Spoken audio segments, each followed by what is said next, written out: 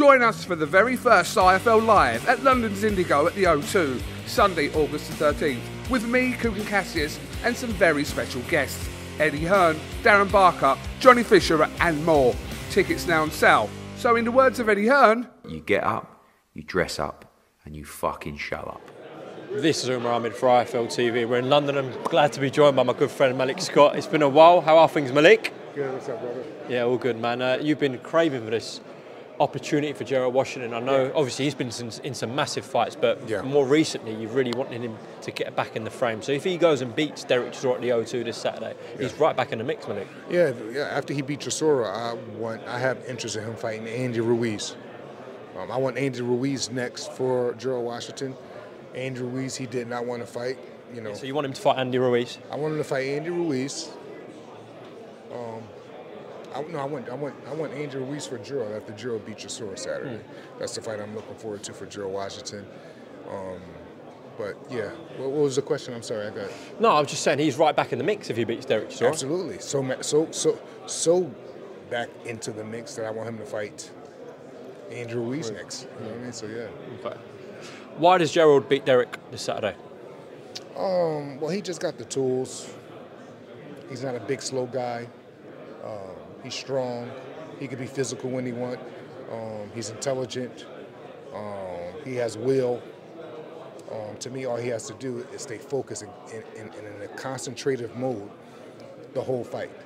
You can't fight Derek every round, every fight. You just can't. And we have an incredible game plan. You know, I draw it up pretty good, and it's Gerald's job to go in there and do the physical part, and I believe he's going to do that. Without being disrespectful to Derek, do you think also you're getting Derek at a good time, Malik? What you mean? And as in the point he's at in his career? Oh, absolutely, absolutely. If any Derek Chisora was going to have problems with Gerald Washington, is this Derek Chisora. You know what I mean? He's not the same, which is not a bad thing. Father Time is undefeated. And I just believe it's a good time. It's a great opportunity, and I'm happy Gerald got the shot, and we're going to take full advantage of it. How close was the fight with Anthony Joshua for Gerald? It was very close. It was close enough that we was presented a deal. The business had to be a little bit more correct. And then from there, you know, time went on, silence went on, and then here Helenius got the shot, which is good, you know, which is, it's not a thing, but obviously they're protecting. I wouldn't say protecting, they're picking the best source of competition for AJ that is suitable and he would shine to get him to January to Deontay Wilder.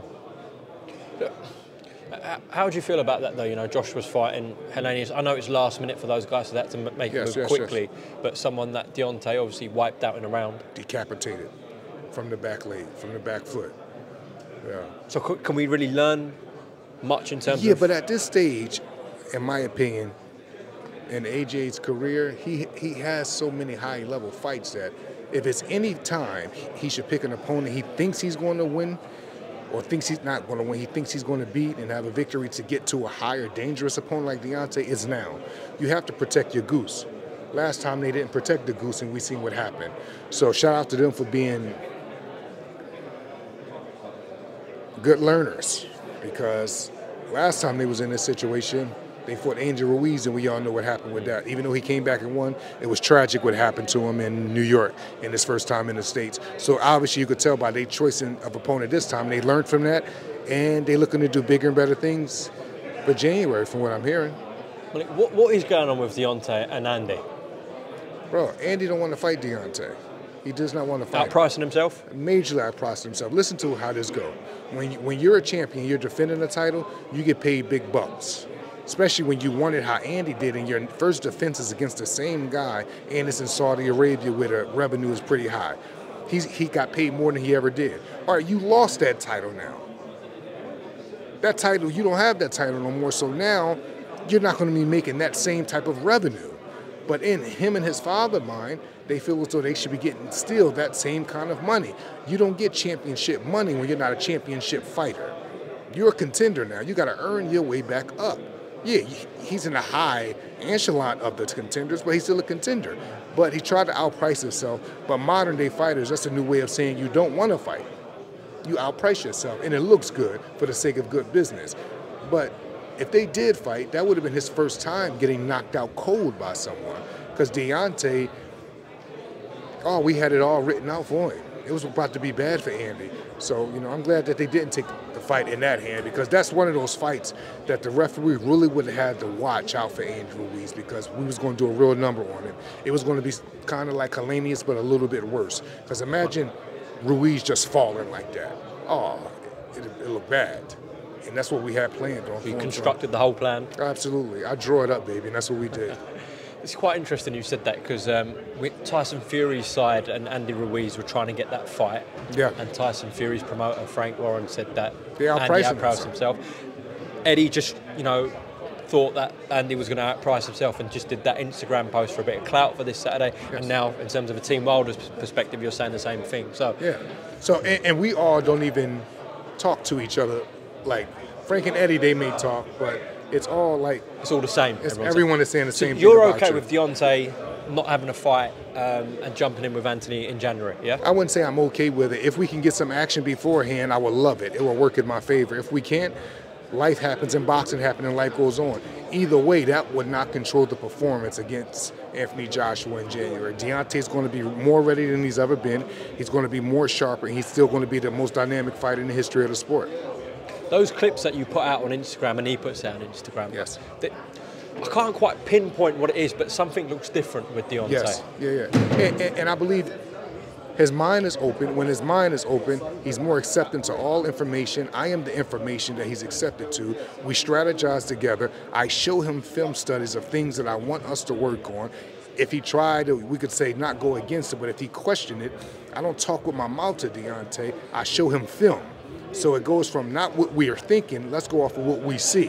What we see is you cross feet right here, and that should be fixed. What we see is your right hand was down right here when you was answering the phone, when you wasn't answering the phone, and that should be fixed. What we see right here is your positioning was off with that shot, that's why I missed. So we get to fix things on the fly from strategy.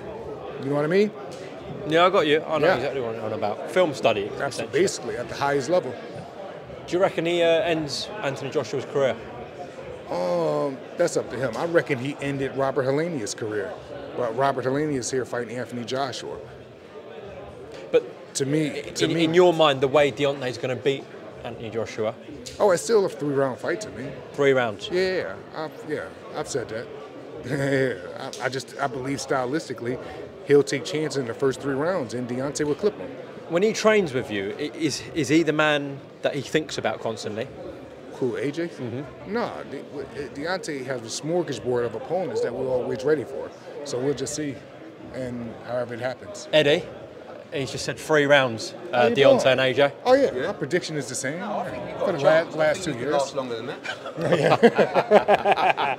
Same prediction. You know what I mean? It's nothing personal. Same prediction, baby. 3 rounds. Well, listen, Malik, best of luck with Gerald Washington this Saturday with Derek Chisora, and then I'm sure we'll be having another conversation if Joshua gets the win this Saturday against Helenius. If he gets the win. If he gets the win. Yeah. Styles make fights, man. Helenius is long, rangy.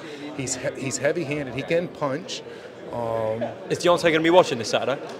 Has he told you? Yeah. If I ask him to, he'll watch. Besides that, he'll be doing something, dealing with one of his properties, buying some stuff. You know, he's not really into the boxer thing how I am. I take that place for him. So, you know what I mean? We'll watch it together after the fight or something like that, but we'll see. I probably would have him watch it, though.